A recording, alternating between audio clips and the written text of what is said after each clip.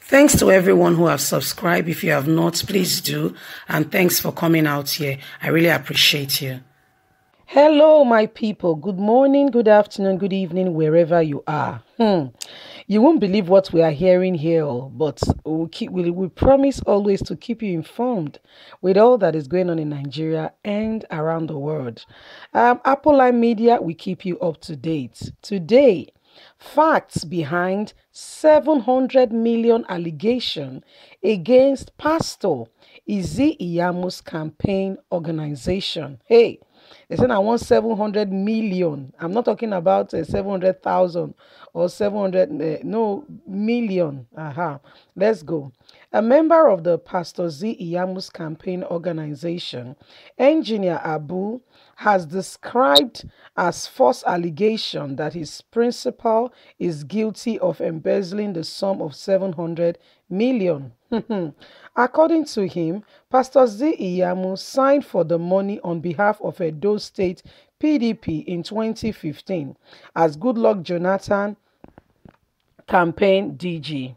The money was conveyed by the bank to the late Chief Tony Aniye's house. All local government chairmen signed for their respective local government allocations and collected on their behalf. Chief A.K. Giwa, who is the current state mobilization secretary and who was then the local government chairman of Etioko East, collected that of our local government area. He is alive and he can make statements in this regard to the EFCC. Everybody who was in PDP knows that this is the absolute truth. If all your campaign is centered on this money, you are on a long way off the road. POI signed alongside Chief Dan Obiri, Tony Azegbemi, current state chairman of PDP and a former deputy governor of Edo State. You guys should stop your empty campaign because Pastor Ize-Iyamu is here to win. That 700 million being alleged on his neck, he disbursed the money as should be, and he does not owe anybody or PDP or Edo State.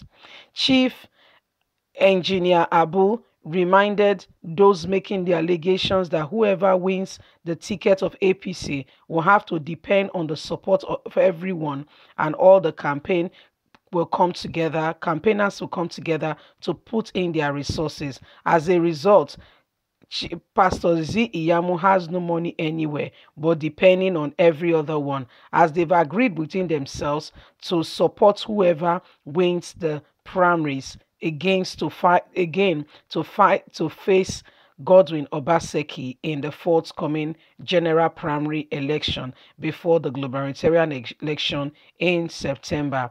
Ize-Iyamu has no money of the state in his account. This is just to let you know and for us to keep the record straight.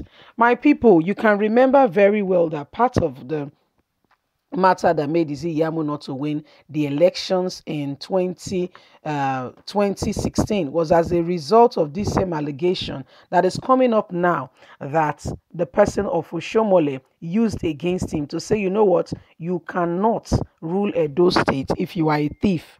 He practically called Ize-Iyamu thief, and he announced it to the world, to whoever will care to listen, that Ize-Iyamu stole and the money has not yet been retrieved or recovered. And as such, Ize-Iyamu is not fit to rule the good people of Edo State.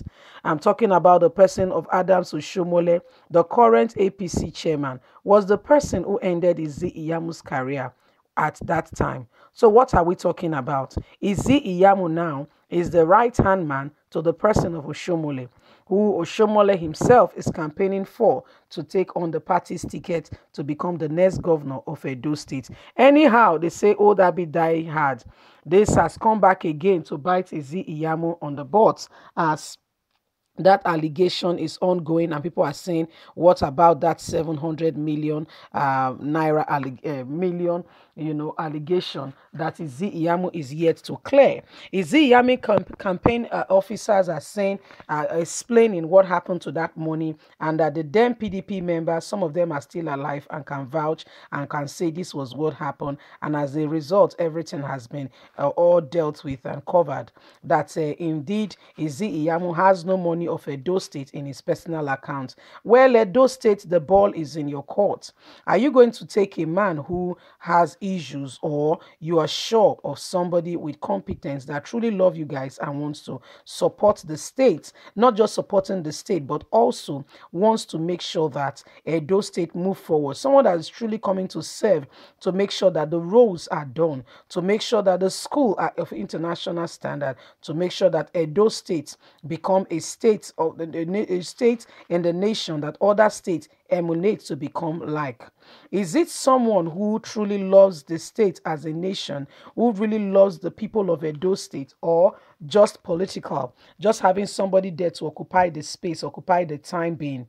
Edo State, you have to make this decision. You have to choose somebody who is competent, who can take the state forward, and who can help Edo people to see the evidence of democracy.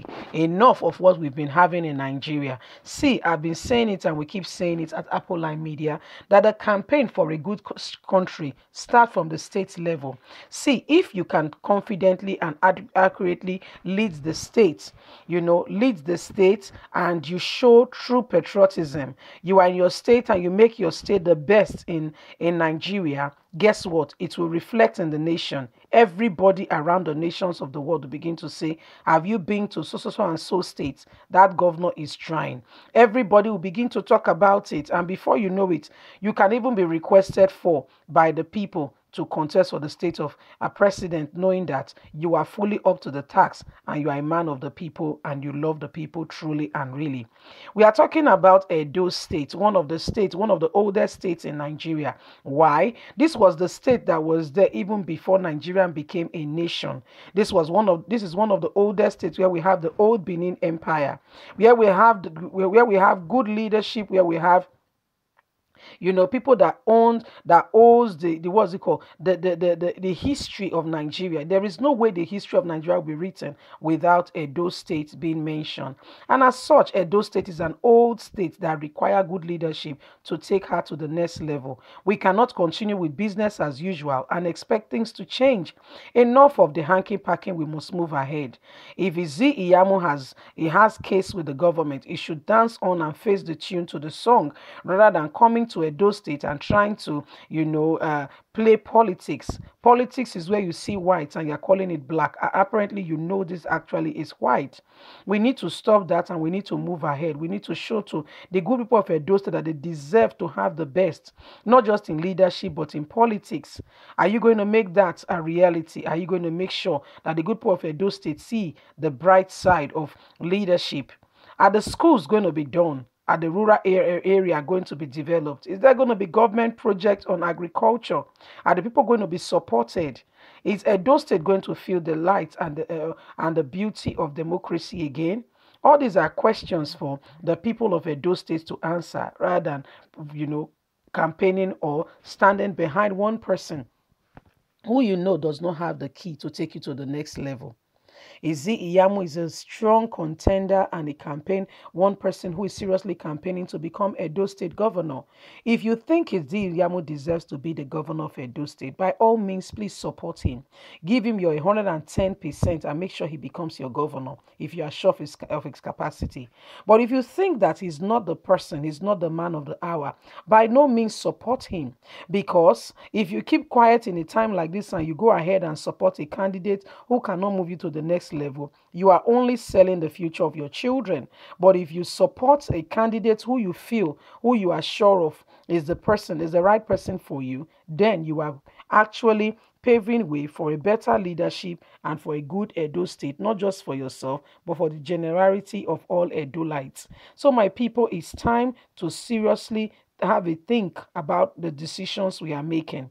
Are we going to allow people to play politics on what matters to us, or we are going to take the bull by the horn and make sure that Edo State is the best and nobody can tell us how to live our life and who will rule us. We're going to decide that by being patriotic, by doing the right things. My people, what is your take on this matter? These are my opinion. Don't forget to like us, share, subscribe.